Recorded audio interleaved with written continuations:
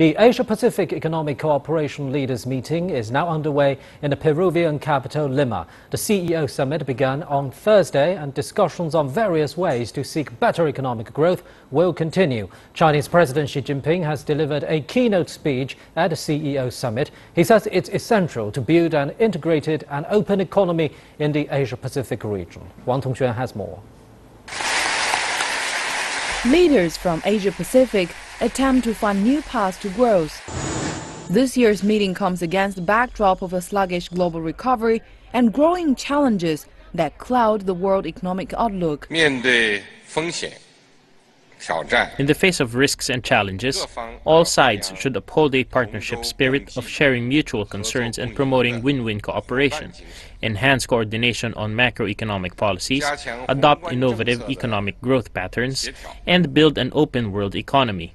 That way, we can achieve a strong, sustainable, balanced, and inclusive growth. 2.8 billion people live in the APEC region, representing around 57% of the world's GDP and 49% of the global trade.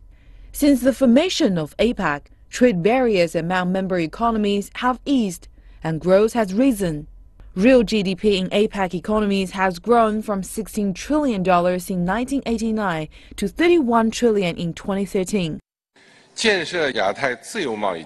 President Xi is calling for a concerted effort to establish the Free Trade Area of the Asia-Pacific, or FTAAP. He says the deal is a strategic choice for the long-term prosperity of the region. We should firmly pursue the FTAAP and provide an institutional mechanism for ensuring an open economy in the Asia-Pacific. We must energize trade and investment to drive growth. We must make free trade arrangements more open and inclusive and safeguard the multilateral trading system. This year's APEC gathering takes place days after Donald Trump's election to the U.S. presidency. His surprise win dashes hopes for the largest ever trade deal proposed by the U.S., the Trans-Pacific Partnership, of coming to fruition.